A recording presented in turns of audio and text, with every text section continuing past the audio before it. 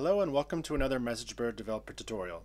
Today we'll show you how to build SMS Server Alerts with MessageBird's SMS API using Node.JS. You can either walk through the tutorial with us here or get started now by downloading the sample application in the MessageBird Developers Portal using the link in the description.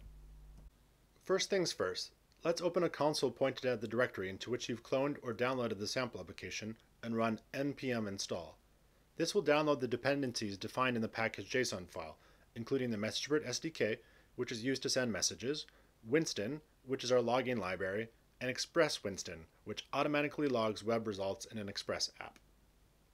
Winston enables developers to build custom transports to define custom targets for log messages, and use them just like built-ins, such as the file or console transports. We have created one in the file MessageBird transport.js. Custom transports are extensions of the transport class and need to implement a constructor for initialization as well as the log method. Now let's configure our SMS alert functionality.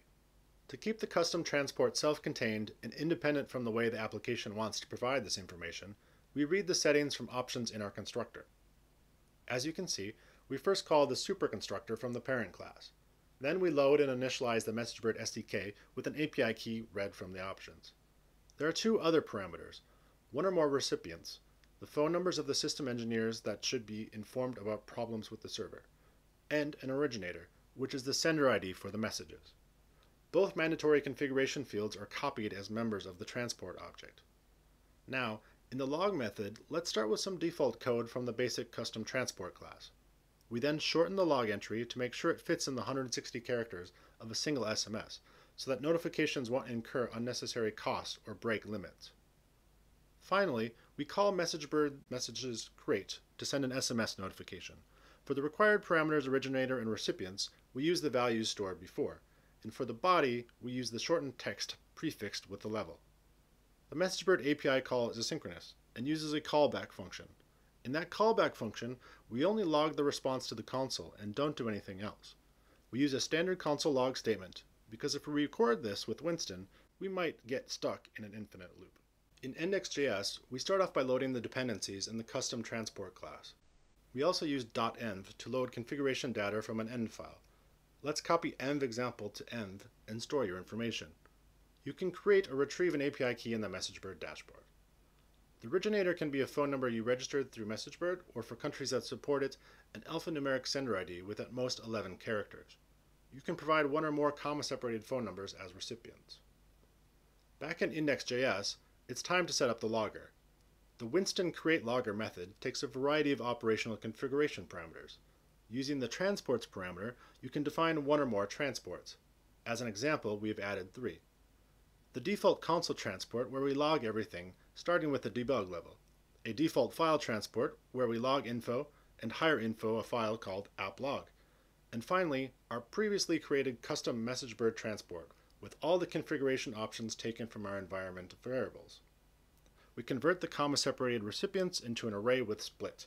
This transport only handles log events with the error level. After setting up an Express app, you can call appUse to specify middleware. Middlewares are extensions to Express that touch each request, and they are useful for globally required functionality such as authentication or, in our example, logging.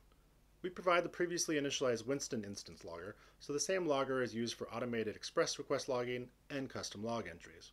The status levels parameter enables a built-in behavior of Express Winston. This logs requests that report a server error, meaning they have response codes in the 500 range with error level, and uses the info level for successful requests with a 200-something response code. This functionality matches our intention that we want to report only server errors through our MessageBird transport. We've added some test log entries in index.js, and we've also created an Express test route to simulate a 500 server response. To run the application, go to your console and type node index.js. We'll immediately see 4 messages printed on the console, along with the debug output from the MessageBird API. And when you open app.log, you see 3. 1 error report should have arrived on your phone. Let's now make a web request. For the successful request, you will see a log entry on the console and in the app log file. Now we simulate an error. Along with the request error on your console and the log file, another notification will arrive on your phone, as you can see by the debug output from MessageBird. And that's it. Nice work. We've just built SMS Server Alerts using the MessageBird SMS API. That concludes our tutorial.